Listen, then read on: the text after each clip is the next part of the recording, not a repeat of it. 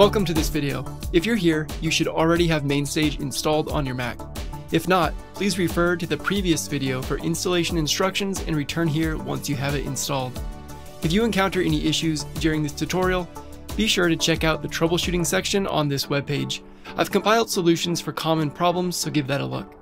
Now let's get started. Go to your Applications folder and locate MainStage.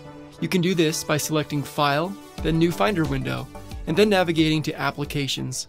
Double-click on the MainStage application to open it.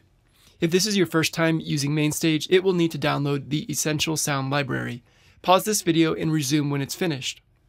After MainStage has launched, go to the menu bar, click on MainStage, and select Sound Library. Choose Download All Available Sounds.